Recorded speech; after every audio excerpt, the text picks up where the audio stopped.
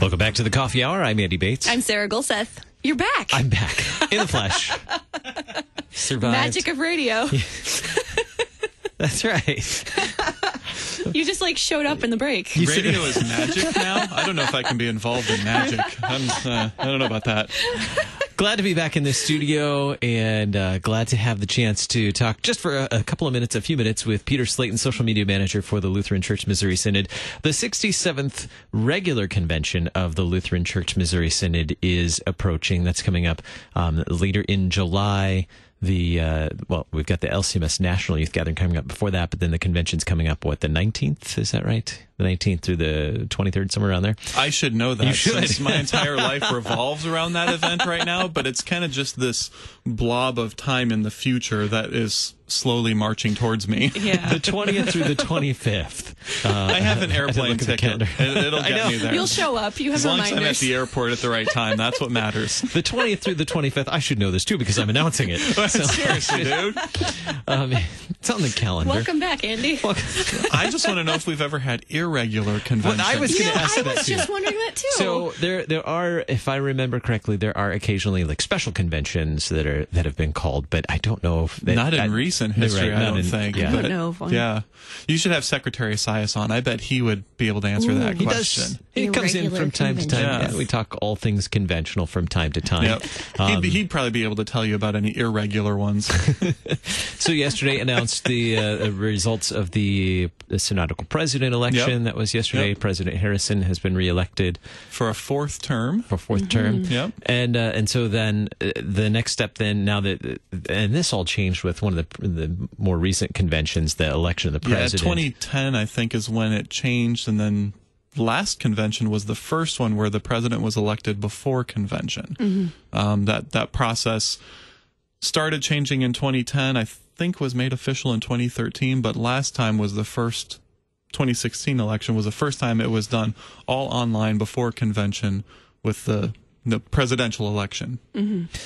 So that all begins, the convention begins the 20th, and how are we going to stay on top of what's going on? And there's a lot that happens at convention too. There is a lot, and we have a whole bunch of different ways for you guys to do that. So if you can't remember anything else, just remember this website, lcms.org/convention. Everything is there, literally everything. So everything else we talk about, if you can't remember anything else, just remember lcms.org/convention. From there, you'll be able to find the live stream. There will be a link to the live stream, or even a live stream right there on that page. Links to our social media accounts where we will be covering this. There are links to all the resolutions, everything that will be discussed, all the special presentations, all of that is right there on that website.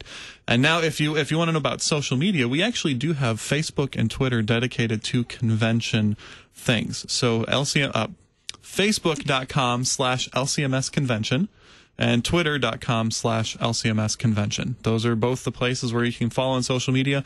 Those are exclusively for convention things.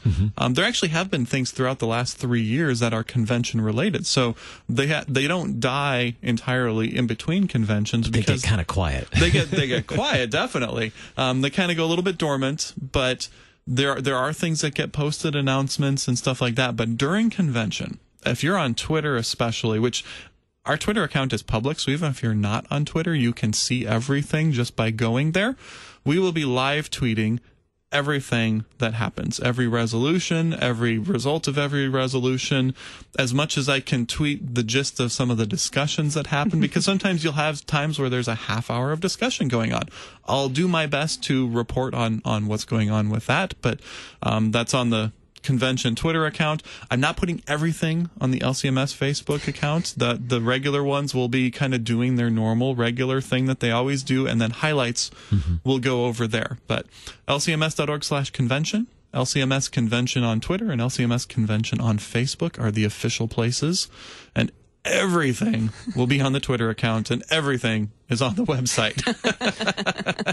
What about live stream? What will be live streamed? Yeah, so the general sessions will be live streamed. The worship sessions will also be live streamed. They will not all be archived. All the general sessions will be archived to view later. The worship times, the divine service, and the devotional times that we're having will be live streamed, but because of copyright, we can't archive all of that, but you'll get the majority of it there. But once again, you can find that lcms.org/convention. We'll tell you how to get to those places too.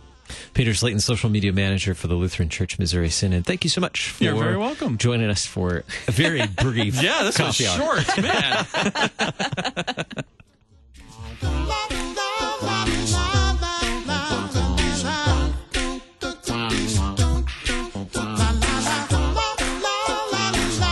The Coffee Hour with Andy and Sarah is a production of KFUO. To support the Coffee Hour and KFUO Radio, visit KFUO.org. You can also text KFUO to 41444 or send an email to gifts@KFUO.org. And you can call us at 800-844-0524. KFUO. Christ for you, anytime, anywhere.